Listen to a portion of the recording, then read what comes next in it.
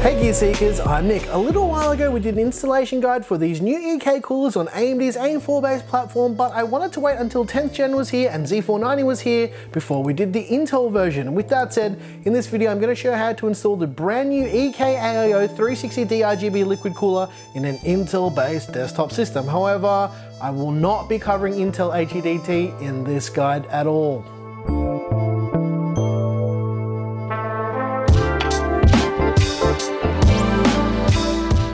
Alright, let's kick this video off now. This video is for demonstration purposes only, and this video is not a review. Every system, every motherboard, every case, every fan placement, and every setup is different, so make sure you research what will fit in your case before buying any parts for any of your PC builds. Now, this guide will give you the fundamental idea of how to install the EK AIO 120, 240, 360 D-RGB coolers in an Intel desktop based system. Now, we also have an AMD AM4 based version you can check out in the top right hand corner right now if you haven't seen it yet. And also make sure you watch the entire video before asking any questions, because chances are I'm going to answer all of those questions right at the start of this video. Anyway, let's answer some of those questions right off the bat. The motherboard in this video is the Gigabyte Z490 Vision G. The case is the Fantex Eclipse P400A and the CPU is the Intel i5-10600K. These parts were chosen purely for demonstration purposes only, and this video is not a discussion about pricing or performance or whether or not you should buy this cooler. It's for those people out there who actually want to know how to install it. And let's talk about some more of those questions. The fan placement in this video for this case is correct, and it also depends on your case and the clearances in your case. Yes, this cooler and fans have addressable RGB. Yes, your motherboard will need to have at least one addressable RGB header to use the lighting for this cooler. Yes, you can put whatever fans you want on it. You can do whatever you like. Yes, everything you're seeing in this video for installation is included in the box. Yes, it will work for almost every single AM4 and Intel motherboard, CPU and motherboard combo you're gonna ask about in the comments from around 2008 into the foreseeable future.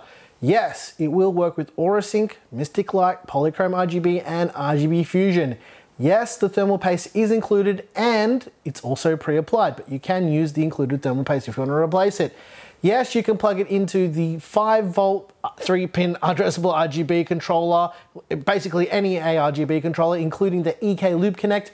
No, you don't have to fill the cooler up, you don't have to top it up, you don't have to maintain it at all, you don't have to do anything, you just install it. And yes, I reused some footage from the AM4 guide, as there's quite a bit of crossover between the Intel and AMD versions, and even though it's the 240 version shown in that video, the 360 is identical. Anyway, let's see what's in the box and let's see how to install it. Okay, ladies and gents, let's take a look at what's in the box with the EK AIO 360, and this guide is for Intel desktop installations only, so things like the 11.5X sockets and the new LGA 1200 socket. Here's the installation guide that we're not going to be using, although it is quite detailed and very, very good. Alright, let's take a look at what's in the box. The first thing is a bag full of all the mounting hardware, all the cables, additional thermal paste, and all of that stuff that we're going to take a look at in a little moment. First up are the 3 EK Vardar fans. These are addressable versions of the Vardar fans, and they are very, very nice. Alright, let's pop out that liquid cooler itself and take a little bit of a closer look at it. Now, you'll notice that the design of this cooler is absolutely gorgeous. I think they did quite a nice job with how this looks, and you'll also notice that there is pre-applied thermal paste on the cold plate. You can remove this if you like and use the included thermal paste that comes with this cooler as well. Okay, let's take a look at what's in the bag with all the other stuff. There is a PWM splitter. Next up is the Intel backing plate. Now, this backing plate is required for this type of installation, so make sure you keep it handy because we are going to need it. Next up is the Intel mounting brackets. This connects to the water block, and these are the ones we are going to be using, so also make sure you keep these handy and you don't lose them. There's also a tube of EK Ectotherm. Now, this is to replace the thermal paste if you wanted to take it off or if you're reinstalling the cooler, and I think it's really nice that they actually included some additional thermal paste, which is quite unusual for an all-in-one cooler. This is all of the mounting hardware that we're going to be using for this installation. So there's some screws, there's some thumb nuts. Yes, they're called thumb nuts. There's some load bearing springs to add some extra mounting pressure to the socket, and also the bolts that screw into the Intel backplate, which I showed earlier, which you will need for this installation guide. With all that said, let's get installing. All right, you'll notice on the backside of your Intel board, there will be these kind of bolts that are coming through from the socket. And what you want to do is grab the back plate that comes with this cooler, and you'll notice there's also holes that line up with that, and they actually go on, so the back plate can only go on one way. Now, I'll recommend you the easiest way to do this. Place the backing plate down on the table, get the holes on your motherboard to line up with the backing plate, and you should be good to go. Now locate these bolts. You'll need all 4 of them. I'm going to show you how to do this the easy way. They look exactly like this. There is another type of bolt with this for a different type of installation, but you need those. And what you want to do is just finger tighten them in through the hole on the motherboard into the back plate. I usually do this in opposing corners just so the mounting pressure is correct. And you want to rinse and repeat this process until each corner is in, and do a little bit of a sanity check once they're all in, just to make sure they're in nice and tight. Now what we're going to do is remove the plastic cover from the bottom of the cold plate of the cooler to expose the pre-applied thermal paste. Now make sure you don't touch it, otherwise you'll have to use normal thermal paste and reapply. Grab these 4 screws, and what we're going to do is install the Intel brackets onto the bottom of the water block, and they look exactly like this, as I've shown a little bit earlier in the video. I'm going to show you 2 ways how to do this. They only go in one way, and what you'll need to do is line up the holes on the bottom and use the included screws to fasten them to the bottom of the water block. I'm going to show this one more time so you can see it from a bit of a different angle. Line up those holes, get those screws, and screw them in nice and tight. Not too tight, but just tight enough. Okay, I'm going to show you how to install the fans on the radiator inside of your case. You'll notice that some of this footage is reused from our AM4 version of this install guide as well. Locate 12 of these screws. They look exactly like this. There are 12 other screws, but I recommend using these. Put the screw through the fan, just like I'm showing here. Put the radiator on the inside of the case, and just be aware though, this is the correct radiator placement and fan placement for the Fantex P400A. Yeah, that's basically it. And what you want to do is just attach them. It's very straightforward. The holes will all line up, and use a screwdriver to make sure they're all in nice and tight. And once you're done, what you need to do then, and what I recommend doing, is getting all of the fan and RGB cables and passing them through to the back of your case so we can get on with the cable management a little bit later. This will make your life a lot easier. Trust me, you'll want to be doing this. Next up, what we're going to be doing is getting these thumb nuts. Yes, they're called thumb nuts. And you're going to get the load bearing springs, just like I'm showing here. And we're going to install the water block onto the motherboard now.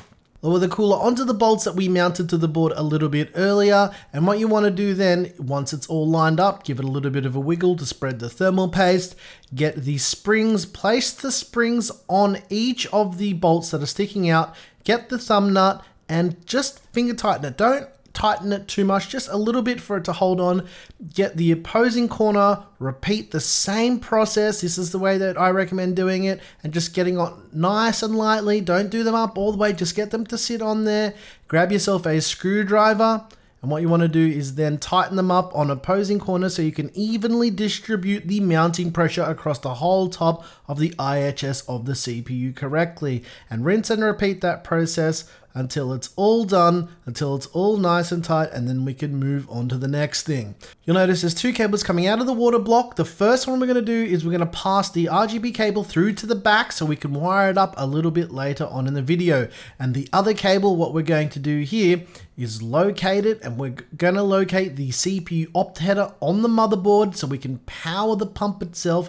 It looks a little bit like this, and then you just plug it in and we should be good to go. Now locate the 3-way PWM fan splitter. What we're going to do is plug this in now to make our life a little bit easier a little bit later in the video. Locate the CPU fan header on the top of your motherboard.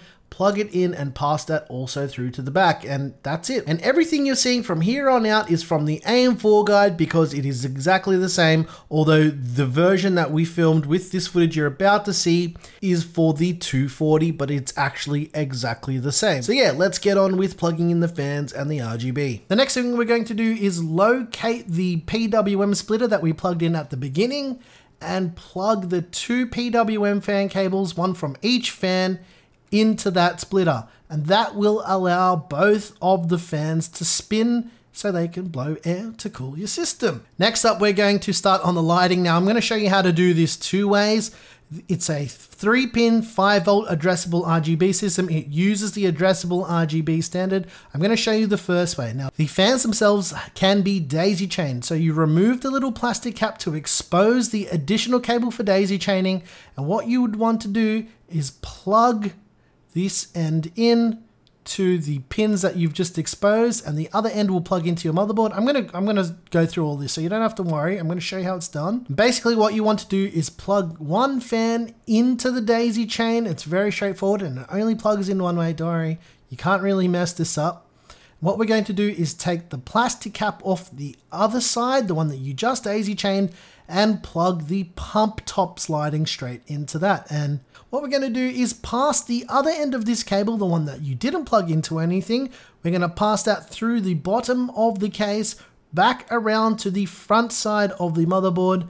What we're going to do then is locate an addressable RGB header, which is here. It's a 3-pin connector. We're going to plug that straight in, and with some luck, it should light up and the whole cooler should work. I'm going to quickly show you a second way of doing this in case you want to control the pump individually. What you want to do is not follow the last step to plug it in. Locate an additional addressable RGB header if your motherboard has one, and then plug that cable in, and now you'll be able to control the fans lighting and the pump lighting individual, and with a little bit of luck, it should all work and look a little something like this.